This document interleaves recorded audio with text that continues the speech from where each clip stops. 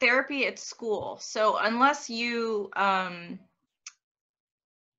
are familiar with that, a lot of people don't know, what does that actually entail when a kiddo receives physical therapy in the school setting? What does that look like for people?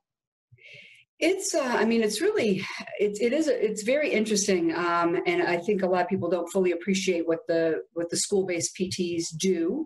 Mhm. Um, it is different than taking your child to an outpatient setting, and there are different things that they have to look at. But I would say, in a nutshell, school-based therapists are very much focused on how that child functions in the school environment, and can they get through their day, can they keep up with their peers, how do they play on the playground, and just making sure that their mobility issues aren't impacting their ability to learn and to interact with their classmates.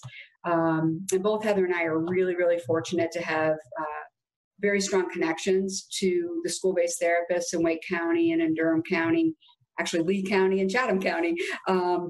And it's just a great opportunity to be able to meet with that child in their environment and help the teachers and therapists help that child meet their goals at school, which Mhm. obviously carries over to home and community as well. But school age kids spend most of their day at school, and that's when they're most active and when they're playing with their classmates. So it really is a large piece of what we do under Mhm. normal circumstances.